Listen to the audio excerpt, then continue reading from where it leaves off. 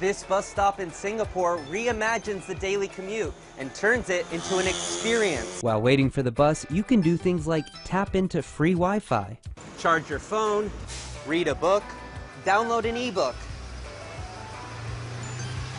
and even ride on this swing. There's also digital boards displaying bus schedules and weather information. And it doesn't stop there. The area boasts a green roof, vertical greenery, and solar panels which help offset some of the electricity costs. The setup will last for just 1 year though, but if it's well received, Singapore's government will consider incorporating the ideas into future bus stops. The concept is to test how infrastructure like bus stops can be redesigned as social hubs. In Singapore, Upton Saidi, CNBC. Still watching? Perfect. Click here to watch another great video from CNBC International. Oh, and don't forget to subscribe. Thanks for watching.